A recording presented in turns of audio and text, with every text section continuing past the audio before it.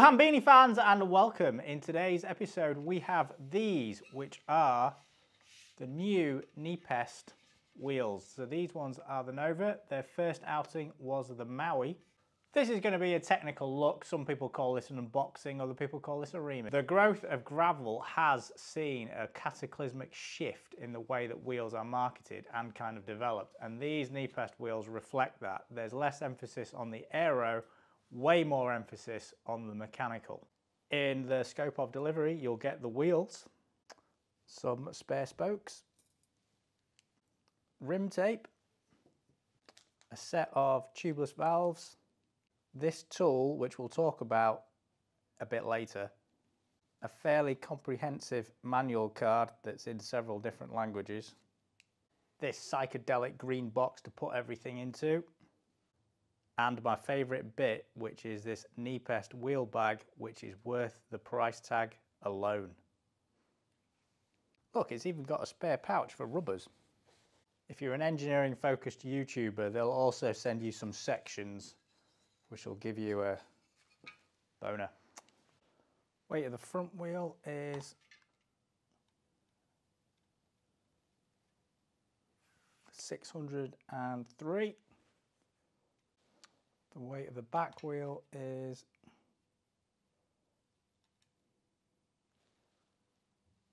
692. External width is 30. Internal width is around about 23. These are the 55mm depth rims. They do come in a few different sizes. The rim design is clearly intended for modern, wider tyres, and I guess that's been driven quite a lot by gravel and tubeless to a certain extent. So it's 30mm wide on the outside and 23 on the inside. So it'll give you a better support if you are going to use a wider tyre. You really want, for aerodynamic purposes, for the tyre not to light bulb or mushroom.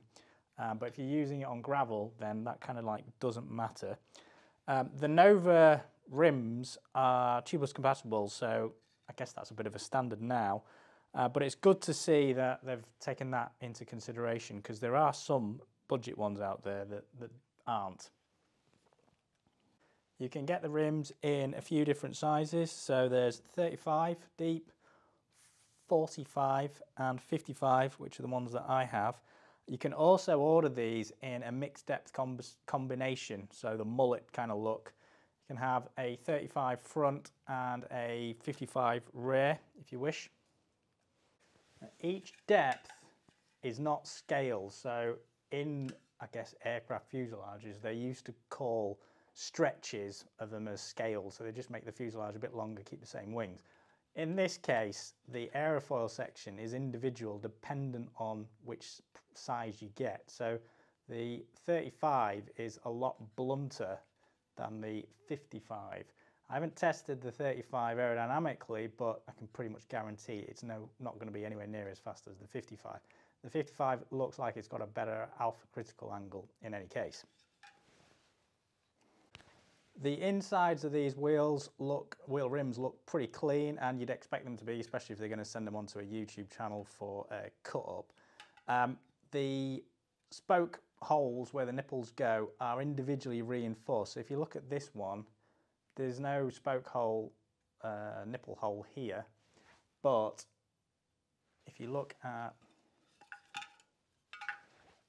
this one, we've got a cut through the spoke hole, and that's been reinforced, so that's like 5 or 6mm there, whereas it's only about 2 or 3 on the non-reinforced section, so it keeps the weight down.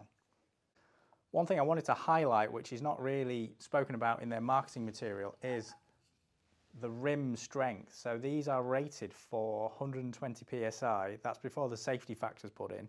So let's assume the safety factor is 1.5, so that'll be 180 psi, and then there's a weight limit on that. But as the rim gets wider, the stresses on the corners where the hooks are get higher.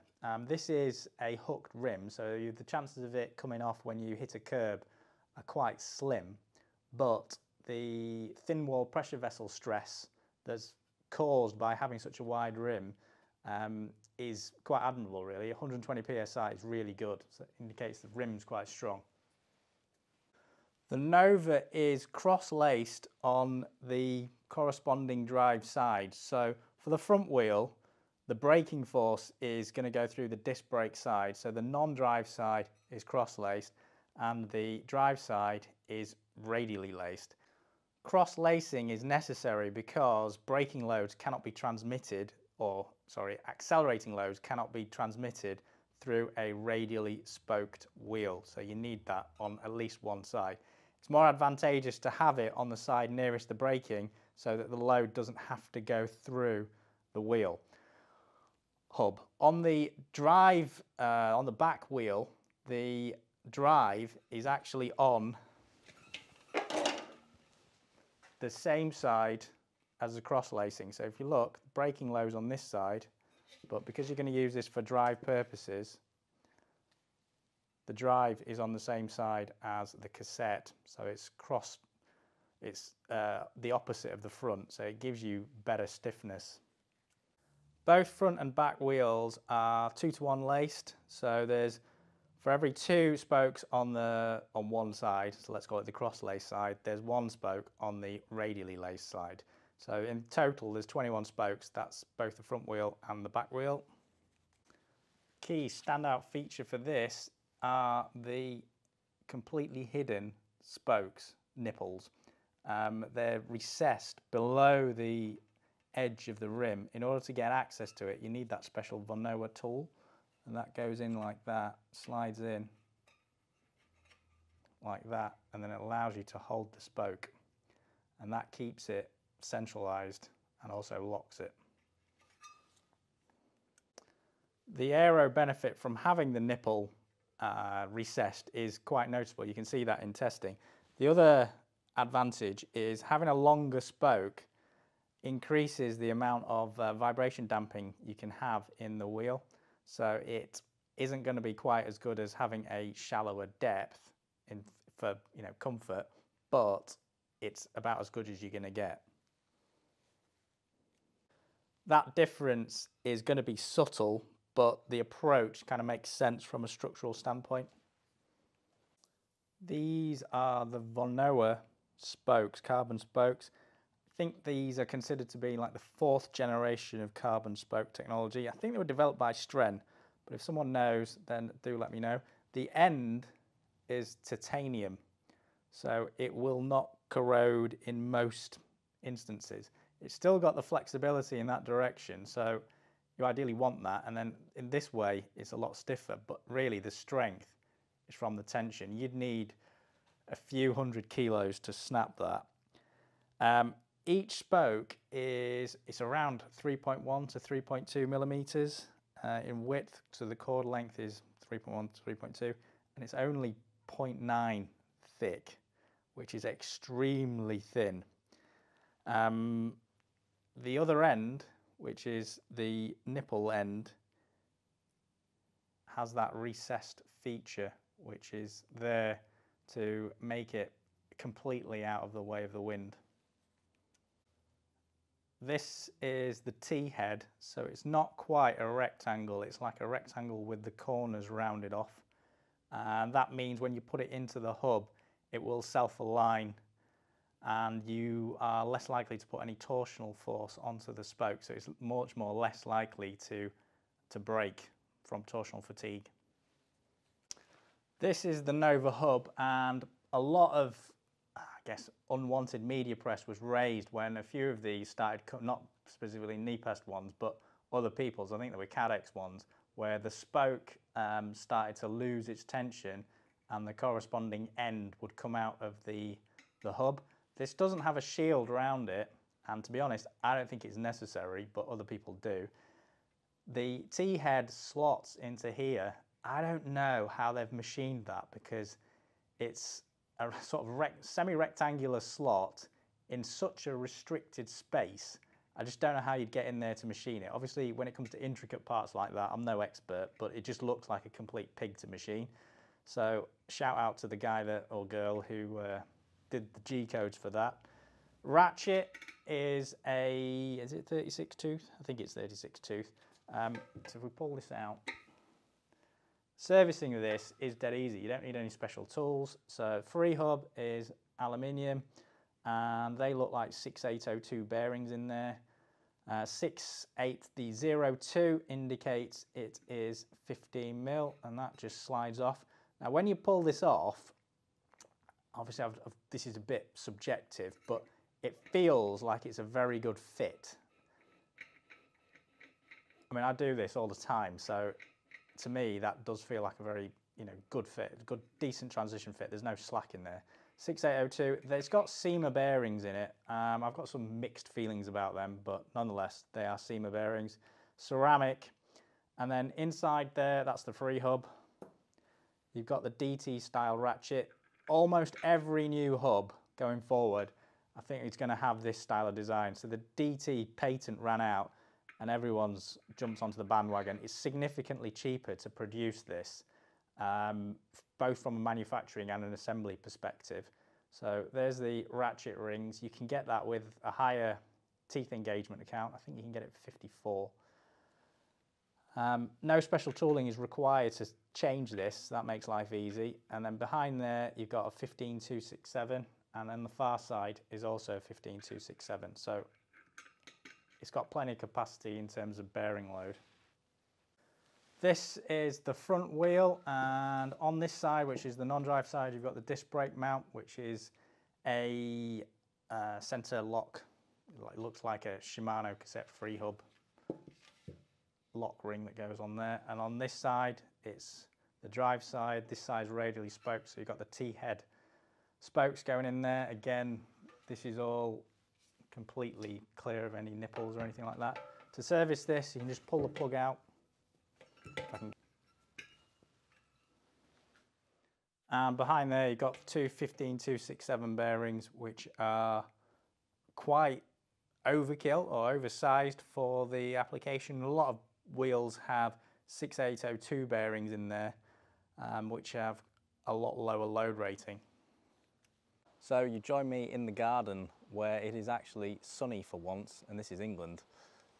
So the bike has been pretty much faultless. That frame really is, I think, underrated, because I've put some hammer through that and it hasn't had any issues whatsoever. In fact, I would say it's one of the better frames I've had.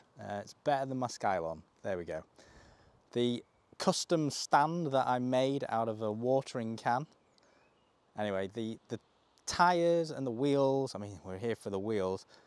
We had a little misdemeanor. It wasn't necessarily a result of the wheels per se. I just got a bit too frisky. The tyre to rim transition, that's been fairly easy. These tyres are new, so they were a bit tighter to get on, but again, they went on without really any hitches. The disc brake lines up without any problems, and it's the same on the back. So transition is really good. There's not much of a light bulb with this particular tyre. These tyres are new, so yeah, no issues with them at all. Right, it is that time of the show again. It is time for PowerPoint. The pen is quite messy today. Nepest Nova Tech Deck. I was going to change one of the valves to something else, but never mind. Right, by Hambini, age 5. I will try and keep this as swift as possible. First thing, remember to look me up on the website and check me out on Patreon and on Instagram and on Facebook. Vonoa spoke. So this is a normal spoke, and if it wasn't highlighted as well as it could be earlier on in the show, that is how the head looks. So it's not a perfect rectangle. I've kind of like drawn how I envisage it was originally machined. So it was a circle, and then they machined the ends off. That in itself isn't tricky, but making the mating component for that in such a confined space kind of is. All the wheel tests that I have on here now have a certificate that shows all the mechanical tests and things that were on it. You can get full access to it on Patreon. Going through these just briefly, there was nothing really that stood out as being exceptionally bad. The bearings were a little bit tight, but that was it. I mean, you could change them if you wanted to further down the line. And the Aero performance was kind of like bang on for a wheel set of this size. Onto the Nepest website, you can get the wheels in a variety of depth combinations. So you can get 35-35, so if you want the lightweight, or 55-55, which is probably the one I would go for. The main reason is when you get to sort of 35-55, the difference in the crosswind stability is not that great unless it's really, really windy. And if you lived in northern England, it probably is really windy, but generally only in summer. This is a sort of view of the sections that they have. You can see they're not scaled or stretches. And then this is not really highlighted so well in their literature, but the wheel will take 120 psi, which for a wheel that is quite wide is quite impressive, because a lot of them have a 100 psi limit or less than that, and that's just the recommended. You could probably go higher than that. And this is the rest of the blurb. If you got any questions or comments, whack them in the box below. I do read them all. I might not reply to them all, but I do read them all. And then also check me out on these other bits of social media. Now, thanks very much, and until next time, keep banging your hairdresser.